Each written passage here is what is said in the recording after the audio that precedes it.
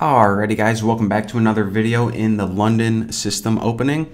And in this video, I am going to show you how to deal with black bishop to f5. Sometimes kind of annoying move. So I'll show you guys a variation where black actually brings his bishop out and is kind of copying our setup. So before, we already talked about these moves where it starts with pawn to d4. When black responds pawn to d5, again, I don't want to go over the purpose of these moves. Don't want to cover any content I already did. If you didn't watch my last video, by the way, highly recommend you do. But essentially, we continue our development with bishop to f4. So now, in the last video, I covered what happens when black just brings their knight out. But in this variation, what I want to do is I want to cover the idea that black has a different option as well, and that is bringing their bishop out to f5. So as you can see, what black is doing is essentially mimicking our moves, and black does this to essentially equalize the position. So whatever ideas we have, if black says, okay, if I can just copy those, then we're going to end up with a pretty equal position, which is good for black, since white is supposed to have the advantage since white goes first. So at this point, we're just going to continue with our normal London setup, and that is moving our pawn up from e2 to e3. Again, protecting two pieces, opening up a lane for our bishop, nothing new here.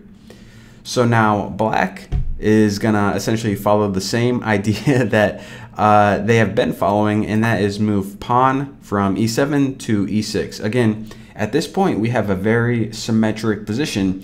And to be honest, this isn't that bad for black, because even though they're just copying our moves, I mean, this pawn is of course protecting these two pieces. They have a nice lane open up for their bishop, and it's just a very equal position. So what we are going to do now in order to try to break the symmetry is we're actually going to take our bishop on f1 and move it out earlier than we did in the last video. So I'm going to take this bishop and move him out to d3, and essentially what I am offering is an exchange of bishops. Now, black isn't left with, any really great options. What they can do is leave it there. Okay, that's a possibility. They can also decide to retreat it to g6. But then if they don't want to trade, then they basically just lost the tempo, because in the opening, one of the core concepts, you never want to move the same piece twice. So if they take their bishop and move it to f5 and then retreat it to g6, I mean, they're just losing a tempo while we have a bishop developed. So not the best option either. So now in this line, I'm going to show you the last option, which is, okay, if they don't want to lose a tempo, then they have the option of just capturing our bishop on d3. Doesn't seem like the worst possibility, given the fact that they don't lose a tempo. Maybe we will recapture with this pawn and, get doubled pawns. But actually, what I suggest to do in this situation is not recapture with this pawn right here, and instead take with the queen. Now, whenever we retake with the queen, what we're allowing is, first of all, if we stop for a second and look at this queen, it is in a pretty awesome location where it has a lot of mobility. It's radiating power out in all directions. But aside from that, if black doesn't play the correct move, we have this possibility where the queen can go to b5, and at this point, this king is going to be in check. And once this king is in check, they have to defend it in some kind of way.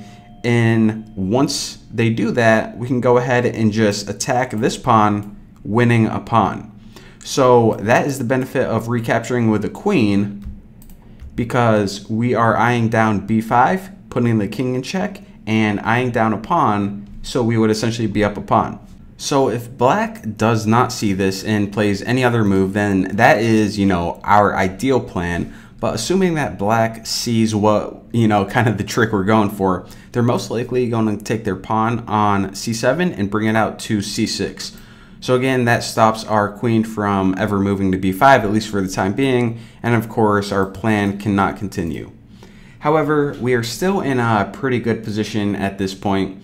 And what we can do is just essentially continue with our normal London development. So that includes taking our knight and bringing it out to d2.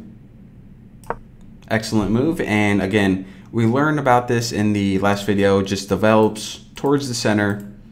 And also, if we ever bring our knight out here, which is the main idea in the London, then they would be protecting each other.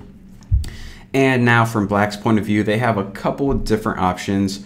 I would say that one of the most common ones is taking the knight and moving it out to f6.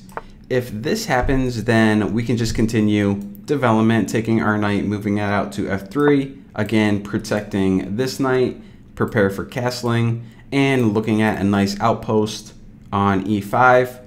Let me just go back a couple moves. They also have the option of taking their bishop and bringing it out to d6. Now, if this happens, what they essentially want is for us to trade off right here. Because if we capture with our bishop, then essentially they can take with the queen and end up in the same situation that we are. The queen is in a better position. We don't have our powerful dark square bishop, and it's just, we essentially just help activate their queen, which is not ideal. So instead, if Black decides to move their bishop to d6, I suggest retreating our bishop to g3. And the reason for this is because at any point, if Black decides to recapture, instead of taking with the pawn on e3, what we can do now is we can actually take with the pawn on h2. And whenever we do this, yes, we get double pawns, but we also get the advantage of opening up the h-file for our rook. So just to take a step back and look at this position, again, even the engine says that it is winning for white. We have an open h-file, we have a piece developed, we have our queen radiating out power in the middle, and our pawn structure right above the king is pretty solid. So again, thank you guys for watching. Don't forget to subscribe, and I will see you in the next video.